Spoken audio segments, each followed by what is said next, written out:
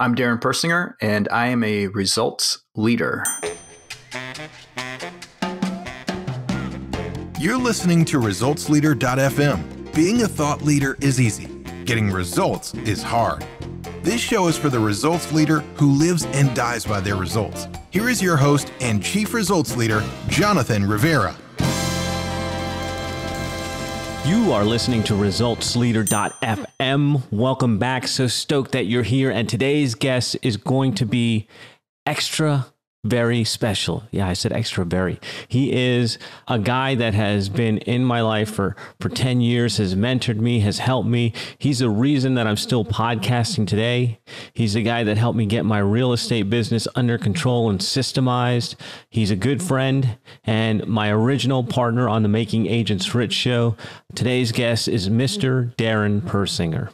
Darin, my man, welcome to the show. So good to have you. What is up? Results leader. Yeah. Here's a secret, ladies and gentlemen, that you may not know. I think I talk about it in the Results Leader book. You do talk about it in the book. So get the book. About it on the show. And that is, I copped this name and this concept from Darin when we went and did Making Agents Rich together. It was one of the things he said to me. I don't want to be a thought leader. I want to be a results leader. And it always stuck with me. And now I'm owning it. So thank you for that, Darin. I appreciate you, bro. You ready to do this? I'm ready. Yeah. Thanks for taking an idea and running with it, because I wasn't going to do anything with it. You got so many ideas, you just throw them away. Yeah, so exactly. Here's a quick win for our listeners. What book have you given most as a gift? The book that I've been giving the most as a gift probably over the last 3 years is Barking Up the Wrong Tree. Never heard of that. Can't remember who the author is, but it's basically, I've been giving it away to a lot of people that are either trying to start something new. So a lot of high school and college graduates, or people that feel that, my perspective is that they're a little bit lost. They're wandering. They think they want to do something, but they're not quite sure. I'll hand them that book and say, read this and make sure that you're chasing the right thing. Cool. Well, thank you for bringing that to the show.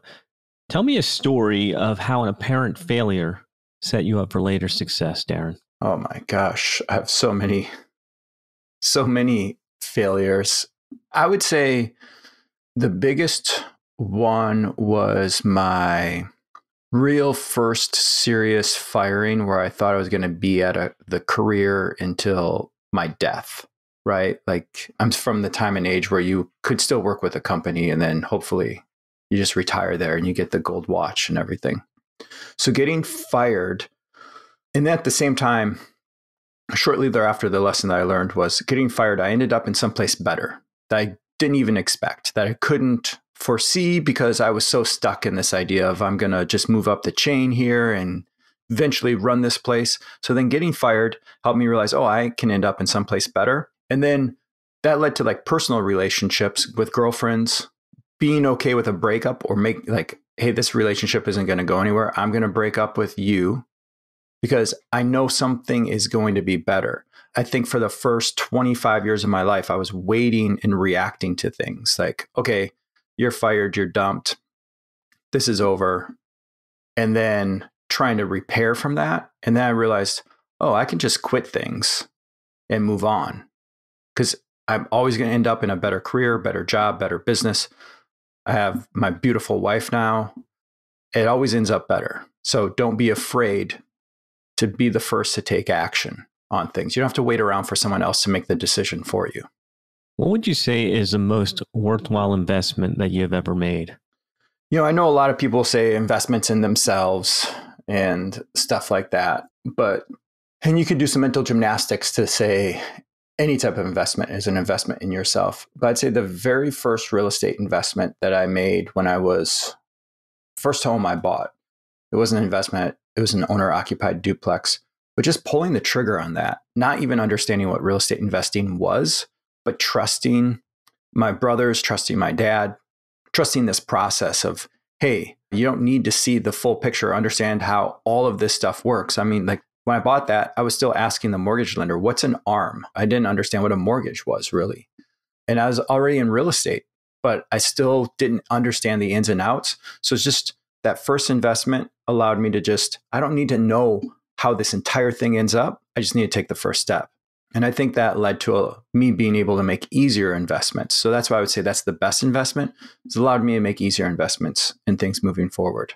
What I hear you saying, and correct me if I'm wrong, it sounds like you're painting a picture of having faith. Does faith play a part in your life at all, or is it just you believe in yourself? I mean, I wish more. I wish it would play more. It's so easy to doubt yourself, doubt things around you, doubt others.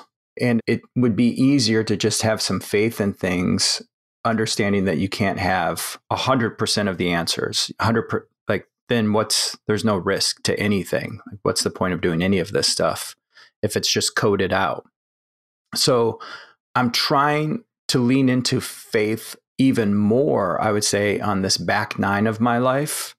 And with a lot of big changes coming up, what I think Catherine would recognize this in me too. I'm more chill on, hey, something really good's going to happen out of this, or something bad's going to happen, and then something good will come from that bad. Either way, there's only so much I can control out of this.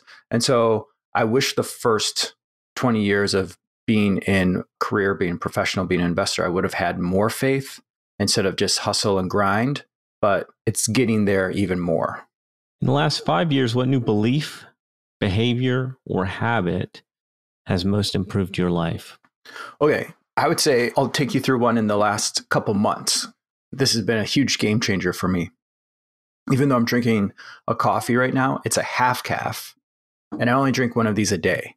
I was so addicted to caffeine, I didn't even realize it.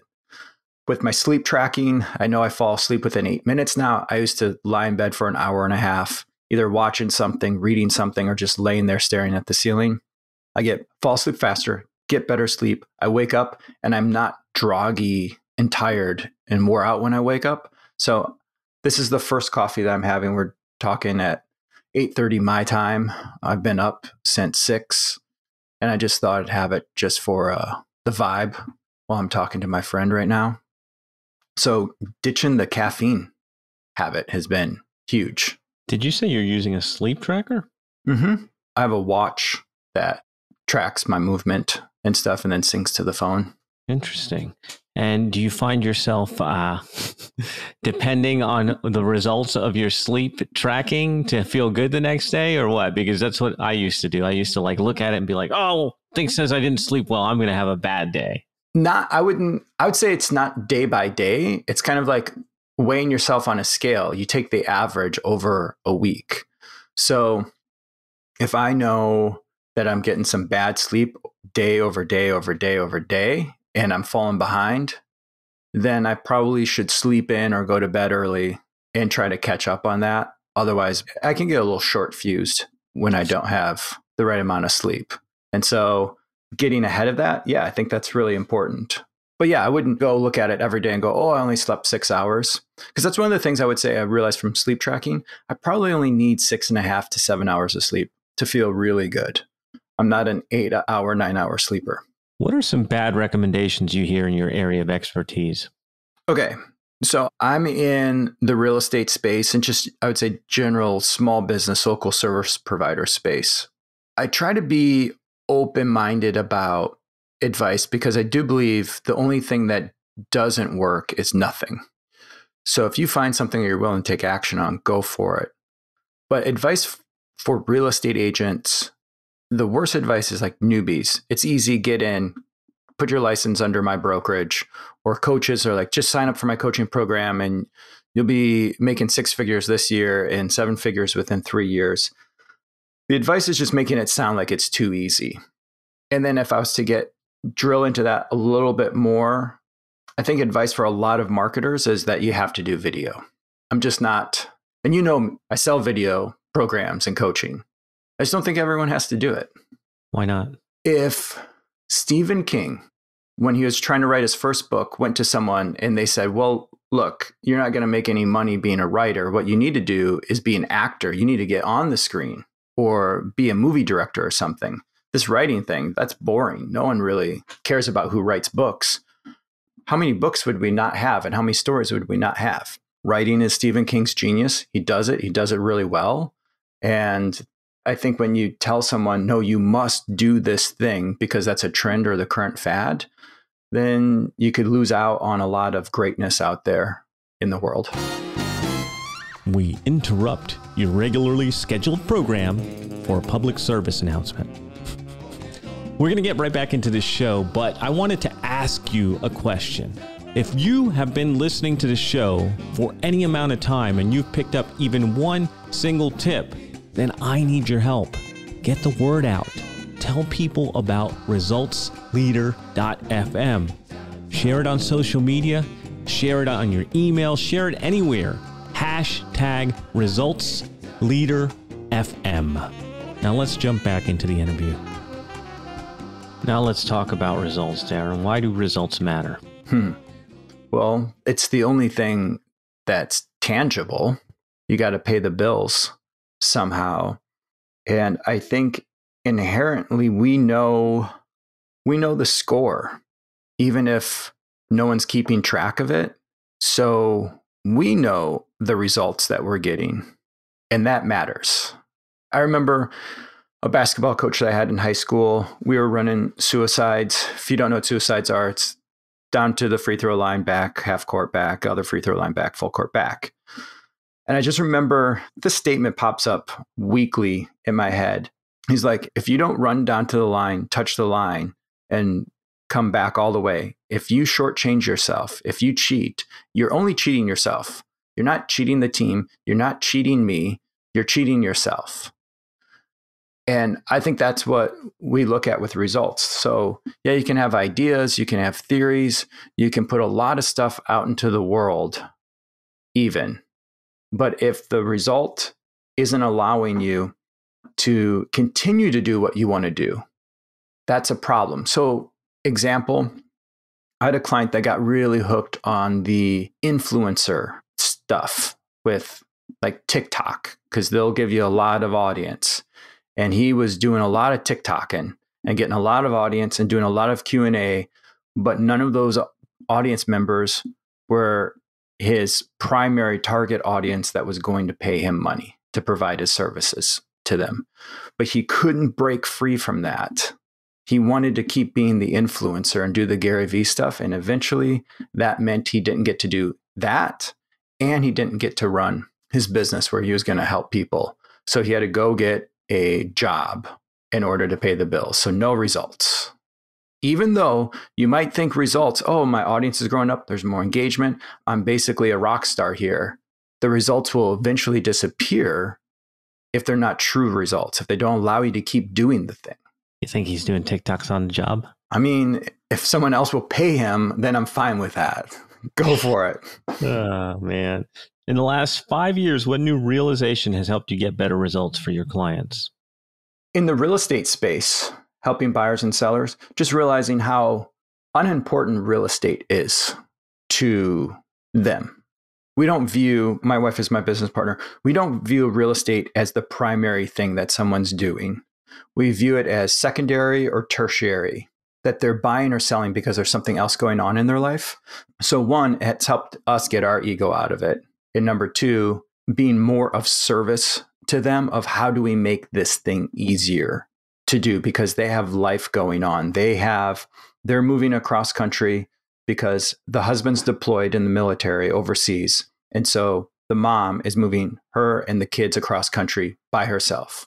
How can we make that process easier? Or a landlord has a tenant that suddenly isn't there paying rent anymore and they're not local. So how do they get their home ready for sale? Or someone was planning on making a move because their family's growing and now something's happening during that birth that could cause a lot of heartache and difficulty.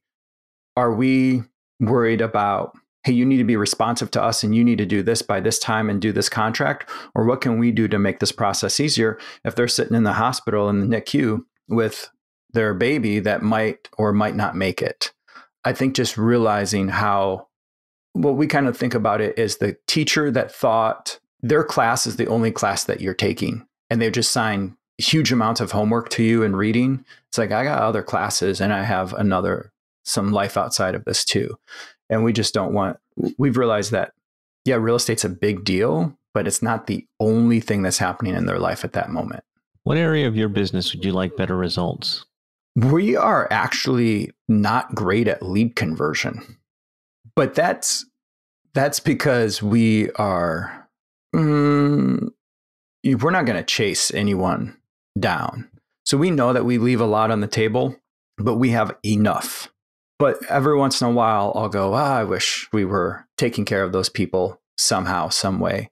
So trying to balance out, because we don't want to grow a team. We don't want to have to manage a bunch of other people. So just trying to balance that out. But we know that we're not great at lead conversion. But at the same time, that also allows us to be really good at what we do with our marketing. We know that we're not going to harass someone and do like a 12 days of torture on them and call them and text them 3 times a day until they convert. So we generate our leads accordingly. And we're not trying to generate 1,000 leads to get a 1% conversion. We can do pretty well generating really good leads further down the line, warming them up before they even come into conversation with them. They're sitting in our ecosystem for a while. So knowing that we're not good at that allows us to, I guess, hide that weakness. What results are you most proud of? Our family, our kids. Our kids are amazing. Everyone likes our kids. And that's really important to me. I remember Jordan Peterson, when Morgan was probably just like a year old or something, seeing a Jordan Peterson clip where he's like, you have until like age 4 or 5 until your kid's world is kind of shaped, and that's going to be who they are. And if you don't enjoy hanging out with them, that probably means that other people aren't going to enjoy hanging out with them and other kids aren't going to enjoy hanging out with them. And then that's going to be a tough life for them. And it's nice to see how adults like our kids and other kids like our kids. And I think that has a little something to do with how Catherine and I engage with our kids and play with them and support them and push them in other ways too, that when they're uncomfortable. Beautiful, man. So any parting thoughts for the results leaders who are listening out there? Parting thoughts, I guess, just from your questions, the one thing that kind of stood out to me was that story that I told about the person that was getting caught up in the influencer stuff. Don't be seduced or tricked by results that don't matter. I think the term would be vanity metrics type of things. You have to be able to connect those to your end goal of what are you really trying to achieve, and focus on that, because there's a lot of things that can show you that you're having some sort of positive result. But if it doesn't help you keep doing the thing that you want to do, it's not a result worth having. Check your results. That's what I'm writing down here. Are they the results you want? I love it, man. I know that our listeners will want to know a little bit more about you, dive into your work, get into your ecosystem. So where can they go? The best place to start is just with my website, darinpersinger.com, and that kind of hubs off of everything into our real estate and into our marketing and coaching. Excellent. We will have links in the show notes. And that is a wrap for another edition of ResultsLeader.fm. If you are out there getting results for your clients and you want to be featured on the show, go to ResultsLeader.fm now and apply to be on the show. And if you love what you're hearing, share the show, give us a rating and review, do anything to help us get the message out there. Thought leadership is easy, but results leadership is hard. We'll catch you on the next one.